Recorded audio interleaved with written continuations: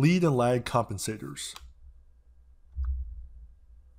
In this section, we're going to continue to use the root locus to design controllers in order to have a desired dominant pole location for our closed loop controller. And we're going to continue to use Simulink to validate numerically or in simulation how our controller is going to perform versus theoretically how it should perform. Compensators are another type of controller that we can employ to our growing toolbox of choices. We've looked at a proportional controller, an integral controller, and we've combined proportional and derivative controller to look at a PD controller. So in the PD controller we just looked at, we had a choice of adding a 0 into our closed loop system and then a specific gain, and that would impact how the closed loop system was going to respond. But we saw that that can introduce some difficulties because when we design our controller using the root locus, we are assuming it's acting like a true second order system. However, we're likely adding an extra 0 into the system, which is going to impact its performance. So one option we have is in a more advanced controller using a lead compensator or a lag compensator. What we're going to see is that with a lead or lag compensator, we can add an extra 0 and an extra pole into our closed loop system.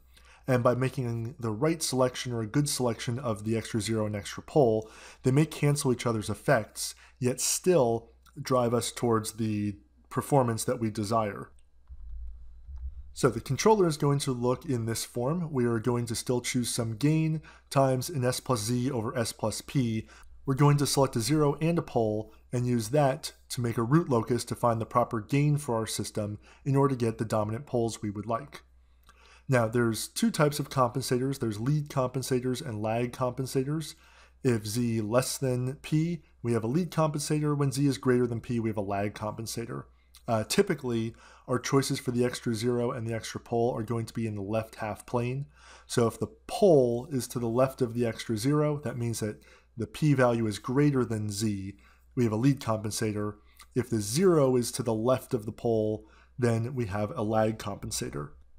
Now, when we're using a step function as our reference signal, the lead or the lag compensator might do what we want it to do. We might get the performance that we're interested in. But really where a lead or a lag compensator can shine is going to be in the frequency domain. Now, it's outside the scope of this course what we're really looking at, especially when we're looking at these control systems.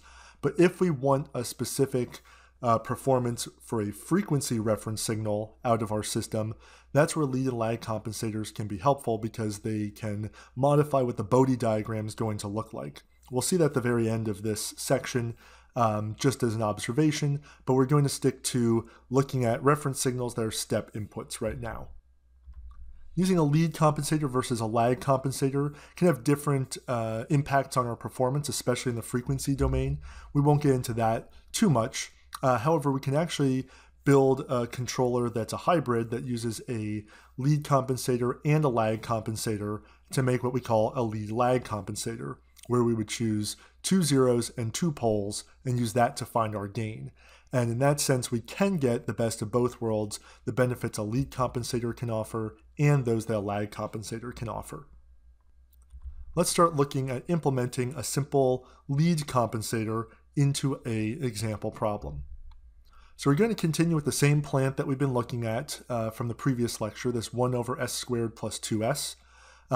Again, the open loop system is inherently not stable because one of the poles in the open loop system is 0 and the other is -2.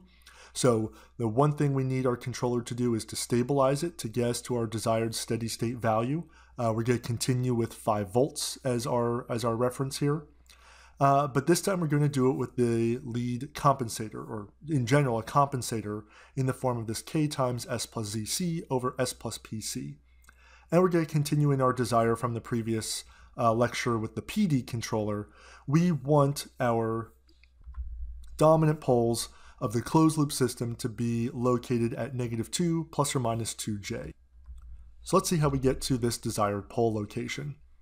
So I form my GRL, or the G prime, which is going to be the controller without the gain times the plant. So we have this S plus ZC over S plus PC, S plus 2. I'm keeping it factored here because then it's very easy to see where the zeros and the poles are. So the z's I identify as ZC, and the p values as 0, positive 2, positive PC. Remember at this step, when we're going into finding the total angle of G prime, we are using the opposite sign of the zeros and the poles. We are, again, typically going to have negative values for our zeros and poles.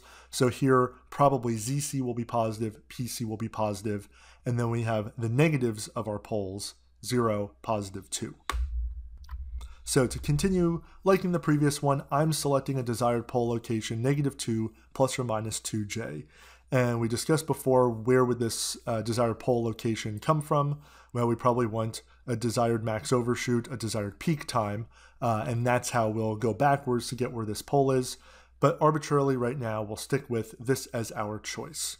So if we look at finding the angle of it, I have 3 p-values, so I have 3 of these negative angles, and 1 z, so I have 1 positive. So I'm going to, again, here use -2 minus 2j in for the s value everywhere. I could just as easily use -2 plus 2j, but as long as I use the same one everywhere, then this angle technique is going to work. So 2 of these I can compute already because I already know 2 of the p-values as numbers are 0 and positive 2. So just like in the previous example, the first term is going to be negative times -90 from that angle, minus -135 from that second angle, and then I'm left with the angle for using the PC term and the ZC term, because at the moment I don't know those as numbers. But similar procedure as what I saw last time, I can move my constants to my right-hand side.